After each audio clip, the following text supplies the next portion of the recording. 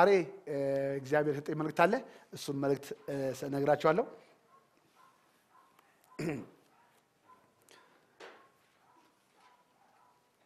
አባታችን እግዚአብሔር የዓላማ አምላክ ነው ልጆችም በዓላማ ነው የሚኖሩት ወይ በፕላን ነው በፐርፐዝ ነው የሚኖሩት ማለት እግዚአብሔርም የፐርፐዝ አምላክ ነው ፕሬዝ ጋድ ስለዚህ ስለ ተሰራንበት ፐርፐዝ እነግራችኋለሁ ዛሬ መልካምን ማድረግ የሚል ሐሳብ ነው የምነግራችሁ እግዚአብሔር ይመስገን እግዚአብሔር የዓላማ አምላክ ወይ ደግሞ የቅድመ አምላክ እንደሆነ በቃሉም በማንነቱም ሁሉ ጊዜ ነግሯል እግዚአብሔር ለሰው ለፍጥረት ሁሉ የራሱ ፕላን የራሱ ፐርፐዝ አለው ሁሉንም ደግሞ እንደ ፍቃዱና እንደ ዓላማው እንዲኖር ምን አድርጓል ወስኗል የወሰነውም ደግሞ የተናገረው ቃል ነው ስለዚህ እኛም በዓላማና በፐርፐዝ ከተፈጠርን ጳውሎስ ደግሞ በአንደኛ ቆሮንቶስ ምዕራፍ 9 ላይ እንደዚህ ይላል ቁጥር 26 ላይ ሲናገር እንደዚህ ይላል ፕሬዝ ጋድ እሺ አንደኛ ቆሮንቶስ ምዕራፍ 9 ቁጥር 26 ላይ ስለዚህ እኔ ግን አለ ጳውሎስ ስለዚህ እኔ ግብ እንደሌለው ሰው በከንቱ እኔ አለ ስለዚህ እኔ ግብ ምን እንዳደረገው እንደሌለው ሰው በከንቱ ምንድነው አሮጥ ደግሞም ንፋስን ምን እንደሚጎስም ሰው ምንድነው እንዲያው አልታገልም ምንም ነገር ታርጌት ወይ ደግሞ አንድ ላሸንፈው ለሰራው የሚችል ተጨባጭ ነገር ሳይኖረኝ ሳላይ ዝም ብዬ አልሄድም አልጓዝም ቀጥሎ ደግሞ ምንድነው እኔ ግብ እንደሌለው አንድ ፍጻሜ ልፈጽም እንደምችል አውቄው ነው የሚሄደው እንጂ ከነፋስ ጋር እንደሚሮጥ አሮጥም ይሄ የእግዚአብሔር ቃል ነው ዛሬም አንተና እኔ ራሳችንን ስንመለከት እንዲሁ በደመ ነፍስ የምንኖር ሰዎች አይደለም ደመ ነፍስ ማለት ስለምንተነፍስ ስለምንሄድ የምንሄድ ሰዎች አይደለም እግዚአብሔር እያንዳንዳችንን በፕላንና በእቅድ ፈጥሮናል እኛ ደግሞ ህይወትን የምናየው እንደ እግዚአብሔር ልጆች የምንመለከተው ከስጋ ተነስተን አይደለም የሚታዩት ነገሮች ሁሉ የመጡት ከምንድነው ከማይታዩ ስለሆነ ስጋችንም ይሄም የምንኖረው ፊዚካል ነራችን እንኳን ምንጭን ወይ ደግሞ መገኛ ያገኘው ከመንፈስ ስለሆነ እኔና አንተም ህይወትን ኖርን የምንለው የምንመለከተው ዛሬ እንዲሁ በደማችን ከምንኖረው ህይወት ሳይሆን አባታችን እግዚአብሔር አንተንና እኔን ካየበት ፕላን ተነስተን ነው ራሳችንን ማየት አለብን ማለት ነው ስለዚህ ጳውሎስ ብዙ ሰዎች ሲበሉና ሲጠጡ ሲኖሩ ኑሮን ያለምንም ፐርፐስ ሲገፉ ስለሚያይ ነው ይሄንን ያለው እኔ ግን አለ እኔ ራሱ ግብ እንደሌለው ሰው ምንድነው ለምን ብዙ ሰዎች በውድድር ውስጥ ሆነ አንድ ነገር ሊፈጽሙ እንዳሉ የማይረዱ ሰዎች አሉ ራሳቸውን ልክ እንደ ነፋስ የሚከተሉ ሰዎች ማለት ነው ስለዚህ እግዚአብሔር አባት በእግዚአብሔር ቃል አማካኝነት ወደ ክርስቶስ ሲያመጣን እግዚአብሔር አንተንና እኔን ለምን ፐርፐስ ለምን ስራ ወለደን ስራ ያለን ሰዎች ነን በዚህ ምድር ላይ የምናከናውነው የምንሰራው ዴሊ የምንኖርለት አንድ ግብ አለ ማለት ነው በየቀኑ ጧትም ማታም ቢሆን የምንፈጽመው የምናከናውነው አንድ ትልቅ ስራ አለን ልክ አሁን ማንም ሰው ተነስቶ ስራ ምንድነው ቢባል ስራውን እንዲህ መካኒክ ነኝ እንደዚህ ኢንጂነር ነኝ እንደዚህ ብሎ የሚናገረው የሚፈጽመው ተጨባጭ ግብ እንዳለው ስፒሪቹዋል ዓለም ላይም ስንኖር እንደዚሁ በየቀኑ ዴሊ አክቲቪቲዎች አሉ የምንሰራው ነገር አለ እግዚአብሔር ሲፈጥረና ሲሰራን ለዚህ ዓላማ እንደሰራን ልባችሁስ ማስቀመጥ አለባችሁ ማለት ነው ስለዚህ ይህንን ነገር በኤፌሶ ምዕራፍ 2 ቁጥር 3 ላይ እግዚአብሔር አባት ወደ ክርስቶስ ሲያመጣን ይህንን ነው የሚነግረን ኤፌሶ ምዕራፍ 2 ቁጥር 10 ላይ ማለት ነው በእግዚአብሔር ኤፌሶ ምዕራፍ 2 ቁጥር 10 ላይ እንደዚህ ይላል ምክንያቱም እግዚአብሔር አስቀድሞ ያዘጋጀልንን ምንድነው መልካም ስራ እንድንሰራ በክርስቶስ ኢየሱስ የተፈጠረን የእግዚአብሔር እጅ ስራዎች ነን ምን ለማድረግ ይላል በክርስቶስ ኢየሱስ መልካምን ስራ ምን እንድንሰራ ምን ያደርገናል የተፈጠረን የእግዚአብሔር እጆች ስራ ውጤቶች ነን ስለዚህ እግዚአብሔር ይመስገን አንተና እኔ እግዚአብሔር በክርስቶስ ኢየሱስ ደግሞም የተፈጠረን ሲባል ቀድሞም የተፈጠረው ሰው በዚህኛው ዓለም ላይ እግዚአብሔር የሆነውን መልካምን ሥራ በምድር ላይ ያደርግ ይሰራ ዘንድ ለሥራ እግዚአብሔር ፈጥሮታል። ስለዚህ እናንተም ለዚህ ሥራ ደግመን ደግሞ በክርስቶስ እናርጎናል ፈጥሮናል ማለት ነው። አንዱ መልካም ሥራ ብለን የምናስበው ሰዎችን ሁሉ መልካም ሆነው ወይም መልካም ብለው ማግኘት የሚገባቸው የእግዚአብሔር የሆነውን መልካም የሆነውን ባህሪ መልካም የሆነውን የእግዚአብሔርን መልካም ሥራ ለዚህ ለክፉ ዓለም መገለጥ የሚጀምረው በቤተ ክርስቲያን በኩል ነው ወይም ደግሞ በልጆቹ በኩል ነው። መልካም የሆነውን ነገር የተካፈሉ የእግዚአብሔር ልጆች መልካምን ነገር ቀምሰው ወደ እግዚአብሔር መታዘዝ መምጣት የሚችሉ ሰዎች ሁሉ ይህንን መልካም የሆነውን ነገር ቴስት ማድረግና ማየት የሚችሉት ባንተና በኔ በኩል ነው። ስለዚህ እግዚአብሔር መልካም ነው ብለው ሰዎች እግዚአብሔር የሚያመሰግኑበት ልባቸውም ወደ እግዚአብሔር እንዲመለስ ወደ መታዘዝም እንዲመጡ ባንተና በኔ ውስጥ የሚያልፈው የእግዚአብሔር ሥራ መገለጥ አለበት ማለት ነው። ስለዚህ ይሄ መልካም የሆነውን ነገር አንደኛው ለማድረስ በውስጣችሁ የተሰበከው የተነገረው መልካም ዜና ይላል። መልካም ዜና አንዱ መልካም የሆነው የእግዚአብሔር ሥራ ነው ማለት ነው። ስለዚህ ዛሬም አጠገቦቻችን በአካባቢያችን ላሉት ለመልካም ለምንወዳቸው ሰዎች ሁሉ መልካም የሆነውን ነገር መጀመሪያ ብላችሁ የምትቆጥርላቸው ምንድነው? ወደ ሆዳቸው የሚገባው ነገሮች ሁሉ ተመልሶ የሚወጣ ነገር ነው። ምክንያቱም ለሰው ጠቃሚ የሚሆነው ነገር በልቡ ላይ የሚገባው ነው። ለምን ሰውን ሊያረክሰውም ሊያጠፋውም የሚችለው በልቡ የሚይዘው ነው። ስለዚህ በልባቸው ውስጥ የሚገባውና ሕይወታቸውን የሚለውጠው ደግሞ አንደኛው የመጀመሪያው መልካም የሆነው የእግዚአብሔር ሥራ ወንጌል ነው።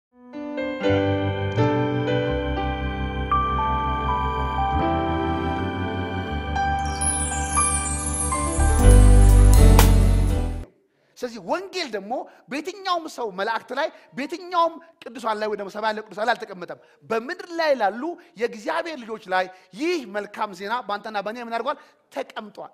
ስለዚህ ዛሬ አንተና እኔ ሰዎች አምነው የእግዚአብሔርን ነገር አውቀው ወደ መታዘዝ ይመጡ ዘንድ መልካም ለሆነው ነገር ስለተፈጠረን መልካም የሆነው ነገር ይሰሙ ዘንድ እኔና አንተ ለዚህ እውነት ራሳችን ምን ማድረግ አለብን? መስጠት አለብን ማለት ነው። ይህ አንደኛው እግዚአብሔር መልካም ብሎ እውቅና የሰጠውን ነገሮች ሁሉ ባንተና በእኔ እንዲታልፍ ያስፈልጋል ማለት ነው። ስለዚህ በየቀኑ በየሰዓቱ አንተ ምን ውስጥ አለ? ግብ አለ። የሆነ ስራ ምን እያደረክ ነው? እየሰራህ ነው፣ እየፈጸምክ ነው። ፖል ኤንን አይቷል። ንፋስ እንደሚታገል ሰው አልታገልም፣ ነገር ግን ግብ እንዳለው ሰው ምን አደርጋለሁ? እወጣለሁ፣ እገባለሁ። ስለዚህ በየቀኑ ስናገር ስወርድ እስር ቤት መግባቱ በባህር ውስጥ መሄዱ በእያንዳንዱ ነገሮች ሁሉ ላይ በእግዚአብሔር ፍቃድ ላይ ስቲክ ስላደረገ ሁሉን ነገር ጳውሎስ ላይ እግዚአብሔር ምን ያደርግ ነበር? ይጠቀም ነበር ማለት ነው። ለምን? እግዚአብሔር ላበራለት መልካም ለሆነው ስራ ራሱን ምን አድርጓል ማለት ነው? ሰጥቷልና። ስለዚህ ክብሬን ወይም ደግሞ ወንጌሌን ሐሳቤን እውነቴን በነገስታት ሁሉ ታቀርባለህ ሲል ምናልባት እንደ ፕሬዚዳንት ላይጠራ ይችላል። ነገር ግን እንደ እስረኛ ሆኖ እንኳን ይቀርብ ዘንድ ድምጹን ይሰሙ ዘንድ እግዚአብሔር በዛ መንገድ ምን አደረገው? አሳልፈው። ስለዚህ ትታሰራለህ ሲለው መታሰርክ አንተን ሊፈርዱ የሚፈልጉ ሰዎችን በዛ በኩል አንተ ምን ታደርጋቸዋለህ? ትነግራቸዋለህ። ስለዚህ ያንን ሁሉ ግን ለማየትና ለመሄድ ራሱን ምን ያደረገ ነበር? የሰጠ ነበር ማለት ነው። ስለዚህ ዛሬ አንተና እኔ የመጀመሪያ መልካም ስራ ብለን የምናስበው እግዚአብሔር አንተን የፈጠረበትን ዓላማ መመልከት አለብን ማለት ነው። መልካም ለሆነው ስራ ራሳችንን ደግሞ ኮሚት እንድናደርግ እንድንሰጥ ያስፈልጋል። ወንጌል የሚሰራው ሰዎችን ተወዳድረን እኛ ሰራን የሚለውን የኮምፒቲሽን ሳይሆን እግዚአብሔር የፈጠረበትን ዓላማ ምን ማድረጋችን ነው? መፈጸማችን ነው። ከሌላው ቸርች ከሌላው ሰባኪ የማሻላችን የመወዳደራችን ስማርት የሆናችን መለኪያ ሳይሆን እግዚአብሔር በውስጣችን ያስቀመጠውን አሳይመንት የፍቅር ዕዳ ሁሉ ለሰዎች ምን የምናደርግበት ነው? የምናካፍልበት እንቅስቃሴ ነው እንጂ ከማንም ጋር ተወዳድረን ቤስት ለመሆን የምንሰራው ስራ አይደለም። ስለዚህ መልካም ስራ የእግዚአብሔር የፍቅር ውጤት ነው። ስለዚህ ይሄን ፍቅር ደግሞ እናንተ ምን አድርገናል? ተካፍለናል ማለት ነው። ስለዚህ ሰዎችን ተወዳቸዋለህ። አዎ ከወደድካቸው እንግዲህ የመጀመሪያ መውደድ እግዚአብሔር ለነሱ ያለውን ሐሳብ ካንተ ምን ማድረግ አለባቸው? መስማ። ከኔናንተ ከንፈር መምጠጥ ከኔናንተ ከማምላል ይልቅ የእግዚአብሔር ፍቅር ለነሱ ምን ያደርጋቸዋል? ይበልጥባቸዋል። ያም የእግዚአብሔር ፍቅር ማለት ነው ክርስቶስ ለነሱ ምን ማድረግ ነው? መገለጡ ነው ማለት ነው። ክርስቶስ ደግሞ ይገለጥ ይታይ ዘንድ ባንተና በእኔ ላይ ቃሉ መጥቷል ማለት ነው። ስለዚህ ኢየሱስ ክርስቶስን ለሰዎች ሁሉ ከማሳየትና ይሄንን እውነት ከማሳወቅ ሌላ ምንም አይነት መልካም ስራ የለም ማለት ነው። ስለዚህ ዛሬ ወንጌልን ስንሰብከው ለፐርሰናል ጌናችን አይደለም። ሰዎች ሁሉ አምነው ወደ መታዘዝ ምን ያደርጉ ይመጡ ዘንድ ማለት ይሄ ልንገራችሁ። እግዚአብሔር ባንተ ያደረው ባንተ የተቀመጠው በዚህን ሰዓት ሰዎች ይሄንን እውነት ሰምተው ወደ መታዘዝ ምን ያደርጉ ማለት ይመጡ ዘንድ ነው። ሰው ደግሞ ወደ መታዘዝ የሚመጣው እምነት ካላገኘ መታዘዝ ሊያገኘ አይችልም። ለምን? አምነው ምን እንዲያደርጉ እንዲታዘዙ። እምነት ደግሞ ሰዎችን ማግኘት የሚችሉት ድምጹን ምን ሲያደርጉ ነው? መስማት ሲችሉ ብቻ ነው ማለት ነው። ተአምራቶች ድንቅ ነገሮች ሁሉ የሚገለጡት ምን ማድረግ ስንጀምር ነው ማለት ነው። ለዚህ መልእክት ምን ስንሆን ነው? ታማኝ ስለሆን ነው። ለምን? ለመልእክቱ ታማኝ ካልሆነን ታማኝ መልእክቱን ሊያረጋግጥ የሚችል ሚራክለስ ነገር ዶሚኔት ሊያደርግ አይችልም። ስለዚህ መልእክትን ወይ ነው ሜሴንጀርነትን ፕሩቭ ሊያደርግ የሚችል ነው የሚመጣው ነው ማለት ነው። ድንቅና ተአምራትን ራሱ የሚገለጡት ሰዎች የተላኩበትን ዓላማ ምን ለማድረግ ነው? ለማረጋገጥ። አንተን ይሄንን አምነው ሰዎች ወደ መታዘዝ ይመጡ ዘንድ ይሄ ይመጣል ማለት ነው። እንደዚህ ይላል በማርቆስ ወንጌል 16 ላይ ማለት ነው። ሐዋርያትም ቃሉን መናገር ጀመሩ። ቃሉን መናገር ጀመሩ። እግዚአብሔርም ቃሉን በድንቅና በተአምራት ምን ያደርግ ነበር? ያጸና ነበር። ፕሬዝ ጋድ። ዛሬ አጠገባችን ላለው ለታመመው ሰው መልካም ማለት በጤነት መኖሩ ነው። ላዘነው ሰው ዛሬ መልካም የሚለው ደስታው ነው። ስለዚህ ይሄ ነገር ደግሞ ሰማር ላይ የተቀመጠው እናንተ ለዚህ እውነት ራሳችን መቁረስ አለብን ማለት ነው። መስጠት አለብን ማለት ነው። ስለዚህ ሰዎች አምነው እንዲታዘዙ በኔካስ ሮሜ ምዕራፍ 16 ላይ ታያቸው። ፕሬዝ ጋድ ሃሌሉያ። ማርዳጋጂና ማሳን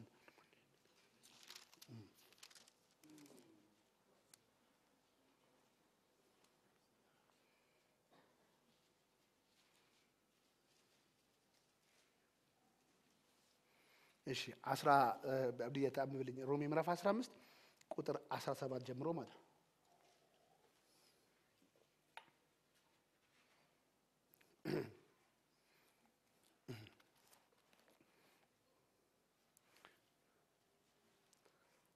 ሮሜ ምዕራፍ 15 ቁጥር 17 ላይ ስለዚህ እግዚአብሔርን በማገልገሌ በክርስቶስ ኢየሱስ እመካለሁ። በተናገርኩትና ባደረግኩት ነገር አሕዛብ ለእግዚአብሔር እንዲታዘዙ ክርስቶስ በእኔ ሆኖ ከፈጸመው በቀር ሌላ ነገር ለመናገር አልደፍርም። ይህም የሆነው በመንፈስ ቅዱስ ኃይል በምልክቶችና በታምራት ነበር። በዚህ ሁኔታ ከኢየሩሳሌም እስከ አልዋሪቆን ዙሪያ ድረስ የክርስቶስ ወንጌል ፈጽሜ ሰብኬያለሁ። አሜን። በተናገርኩት ባደረግኩት ነገር አሕዛብ እግዚአብሔር ምንድነው? ለእግዚአብሔር እንዲታዘዙ ክርስቶስ በእኔ አድሮ ከፈጽመው በቀር ሌላ ነገር ለመናገር ምንድነው? አልደፍርም። ስለዚህ እግዚአብሔር አምላክ ባንተና በእኔ ውስጥ ሆኖ የሚሰራው ለሰዎች የሚሰራው ስራ ይህ በሄብሮን የእምነት ሕይወት ቤተክርስቲያን እየተዘጋጀ የሚቀርብ ትምህርት ነው። በተጨማሪ በቤተክርስቲያኒቱ የተሰጡ ትምህርቶች ወደ ስፍራችን መመለስ፣ ጸጋ፣ ጽድቅ፣ መለኮታዊ ፈውስ፣ መንፈሳዊ እድገትና ሌሎችም በቤተክርስቲያኒቱ የሚሰጡ ትምህርቶችን ማግኘት የምትፈልጉና በመጽሐፍ ቅዱስ ትምህርት ቤት መማር የምትፈልጉ በ0911 62 27 28 እና በ0923 27 90 57 ይደውሉልን። አድራሻችን ከቦሌ ማተሚያ ቤት ፊት ለፊት ባለው የሺህ ህንጻ 50 ሜትር ገባ ብሎ ሄብሮን የእምነት ሕይወት ቤተክርስቲያን የሚሰራው ለሰዎች የሚሰራው ስራ ምንድነው ማለት ነው? ሰዎች ይሄን ሰምተው ምን ያዙዘን ማለት ነው? መታዘዝን ያመጡ ዘንድ ወደ እኔ መታዘዝ ወደ ህይወት መታዘዝ ይመጡ ዘንድ ማለት ነው።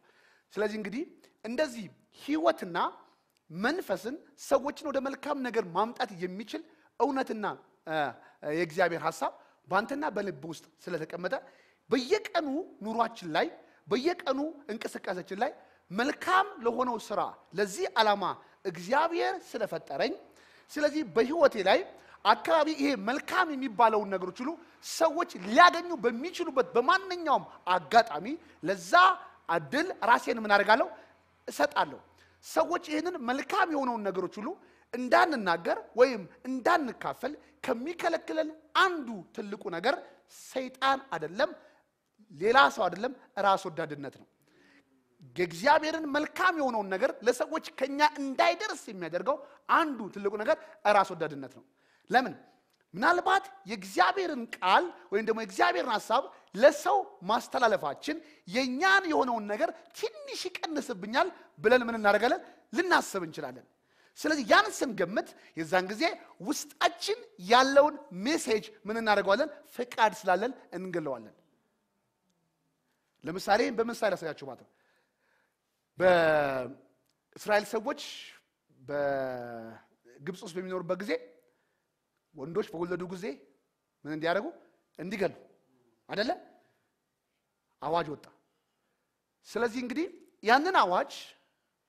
ካልፈጸሙ ሌሎቹ ቤተሰቦች ሁሉ ምን ያደርጋሉ ይሞታሉ ስለዚህ በግድ እነሱ ራሳቸውን ስለሚፈሩ ለመዳን የመጀመሪያ ወለዱ ልጆች ላይ ምን ማድረግ አለባቸው መጨከን አለባቸው ስለዚህ የሚወዱት ነገር ላይ እንዲጨክኑ የሚያደርጋቸው ፍርሃት የሚባለው ኃይል ነው የሙሴ እናት ግን ይላል የንጉስን አዋጅ ሳትፈራ አያችሁ ሳትፈራ ስለዚህ ያንን ፍርሃት አልፋው የእምነት መታዘዝ አመጣች ማለት ከዛ የእግዚአብሔር ተአምራት ከዚህ በኋላ ነው የሚከተለው ዛሬም አንተና እኔ የእግዚአብሔርን ቃል ከራሳችን ወተን በእምነት ስንናገረው የዛን ጊዜ እግዚአብሔር እንደሚለው ቃሉንም በድንቅና በተአምራት ምን ያደርጋል ያ ማለት ያ የወንድም መታዘዝ ስለ እግዚአብሔር ስለሚያስፈልግ በህይወት ከጨለማ ወደ ሞት ምንም ያደርግ ማምለጥ ስለሚችል ይሄንን ኃይል እንዲገናኝ ግን ተአምራትን ሊያመጣ የሚችል የእግዚአብሔር መልካም ዜና ምን ማድረግ አለበት መሰማት መናገር አለበት ማለት ነው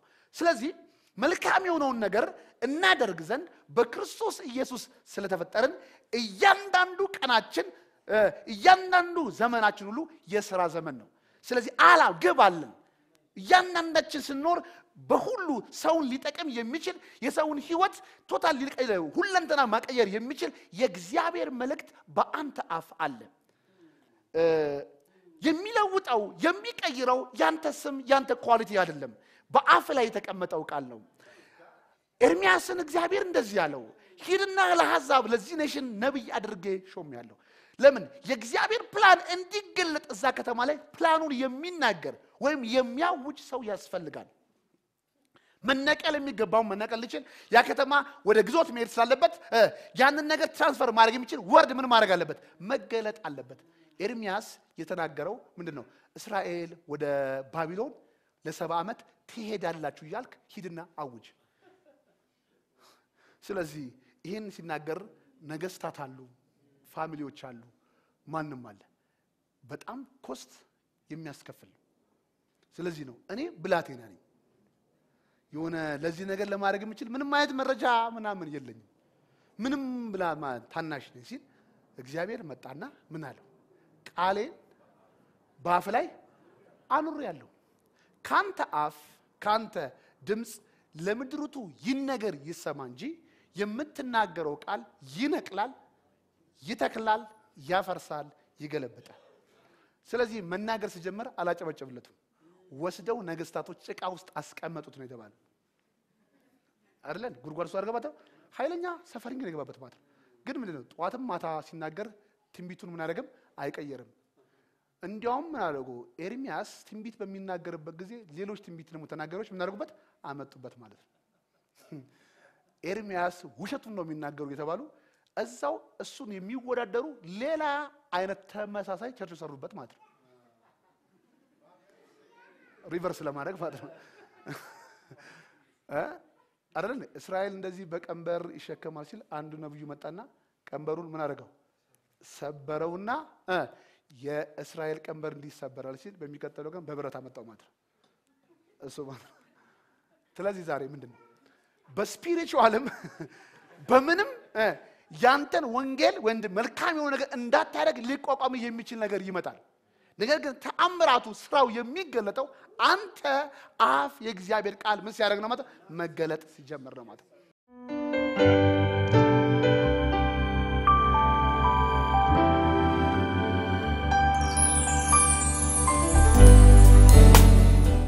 ስለዚህ ከአንደበታችሁ ሰውን ሊጠቅም የሚችል ከጸጋ ቃል በስተቀር ሌላ ነገር ምንድነው አይውጣ ሰውን ቢልድ ሊያደርግ ሊጠቅም የሚችል ወንጌል እውነት ያለው በመላእክት እጅ አይደለም ስለዚህ ሰዎች አንድ ጊዜ ስለዚህ ምድር ስለ ቤተሰቦቻችሁ ለውጥ ሲመጡ እናንተ ዝም ብላችሁ እሪ ብትሉ ዋጋ የለም መልአኩም ነብዩም ህልም ይመጣ የናንተ አፍ ለመክፈት ነው ለምን የማዳን ኃይል ያለው አንተ አፍ ላይ ነው praise god ስለዚህ ዛሬ መልአክ እንኳን መጥቶ ምንድነው አንተን እንድትናገር ሊያበረታታ ይችላል እንጂ እሱ ለድነው ለምን ከአንተ አፍ የሚወጣ ነው ሰዎችን ወደ መታዘዝ ማምጣት የሚችለው ከምን ከሞት ወደ ህይወት መታዘዝ ከድህነት ወደ ብልጽግና ማምጣት የሚችል አሁን የምናያቸውን ፕሮብሌሞች ሁሉ እስካልተናገርንባቸው ሁሉ ቀን እኛን እያስፈራሩ እንደ ተራራ ሆነው ይኖራሉ ማለት ነው ይሄንን ተራራ ግን ምን አመጣው ብለን ስንፈራና ስንጨነቅ አይደለም ማለት ነው አሁን በእምነት ምን ማድረግ አለብን መናገር አለብን ማለት ስትናገረው በድክመት ልትናገረው ትችላለህ ያንተ ስምም ያንተ ዝና ማያስፈልገው የእግዚአብሔር ቃል ሕያውና ምንም ያለው የሚሰራ praise god ስለዚህ በነጻነት ሆነ ቃሉን ተናገረው ይዘር ስለሆነ ደግሞ ጊዜውን ጠብቆ ምን ያደርጋል ፍሬን ይሰጣል ማለት ነው ሰዎች መታዘዝን ያገኙበታል praise god ካልሰሙት ወደዚህ አይነት የአይን መገለጥ ሊመጡ አይችልም ስለዚህ ነው ኢየሱስ ክርስቶስ በየመንደሩ በየሰማሪያ በሄደበት ሁሉ መልካምን እያደረገ ዞረ ነው የተባለው ስለዚህ እግዚአብሔር ይመስገን ለታመመው ቤተሰብህ መልካም ማለት እጆችን ጭነ ተፈወስ ማለት ነው ለደሃው ዘመድህ ብሎ 100 ብር መስጠት ነው ይው በጌታ በኢየሱስ አንተ ለዚህ ዓላማ አልተጠራም praise god ከእግዚአብሔር ቃል በስተቀር ለማንም መልካም ነገር በዚህ ምድር ላይ የለማት የመጀመሪያውን መልካም የሆነውን ዜና ልታበስር ራሳችንን ምን ማድረግ አለብን መስጠት አለብን ማለት ነው ስለዚህ የመጀመሪያው መልካም ስራ ወይም ደግሞ የሚባለው ሰዎች የተፈጠሩበት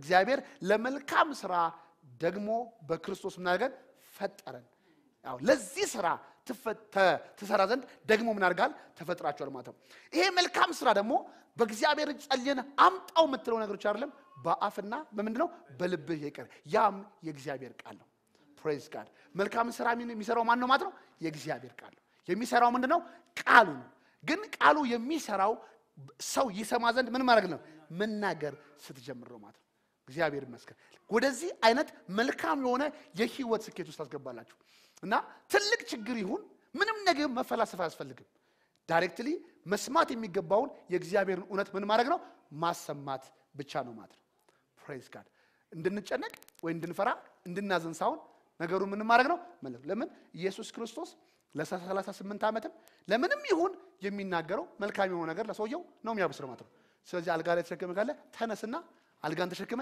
ሂድ ነው የሚለው ያ ነው መልካም ስራ ሐዋርያ ሥራ 10 ላይ ለሰላችሁ ማን ታረኩ ረባሽ ይደባል ይህ ዛሬ ይሄን ለመስራት ልባችን ሊቃጠል ይገባል ማለት ነው ማን ታዳባሽ ባለፈው ይላችኋል ወንጌሉን ለማስተላለፍ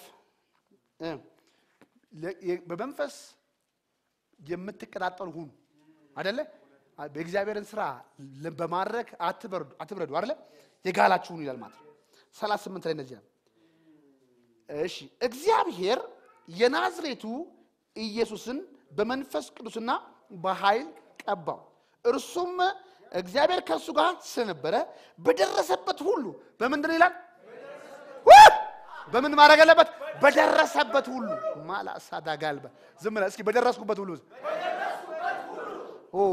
ምን መልካምን ምን ያደረገ እግዚአብሔር ሰራለት የተባለው ምን መልካምን ምን ያደረገ ስለዚህ መልካምን ማድረግ ትችላለህ መልካምን ማድረግ ትችላለህ አንተ ጋር ሲመጣ ወንጌል አልተቀየረም እስኪ በደረስኩበት በሉ እስኪ መልካምን ያደረኩ ስለዚህ በዘመናችን ስንት ቦታ እንደርሳለን ስለዚህ በገባህ ቁጥር መልካም ነገር ያልደረሰው ካለ ሰሚቱን አድርግና ተናገር ማለት praise god ለዛ ነገር ራስና ስለዘና አፍን ክፈት ማለት ሃሌሉያ ሃሌሉያ ማላሳዳ ካላካጂና ማስ እስኪ በደረስኩበት ሁሉ መልካምን ነገር ያደረኩ በሉ አንድ እግዚአብሔር ከሰጠ በኋላ እስኪ ፍቃዱ ነው ምን አትብሉ ማለት በቃ ኦሬዲ ቃሉ ከመጣ በኋላ ምን ማድረግ ናቸው ሙቭ ማድረግ ብቻ ነው ማላሳታ ካራባሻ ባሳዳ ማሳታ ካራባስ እስኪ መልካምን ያደረግን በሉ ሃሌሉያ ሼታ ካራባስ እስኪ መልካምን ያደረግን በሉ praise god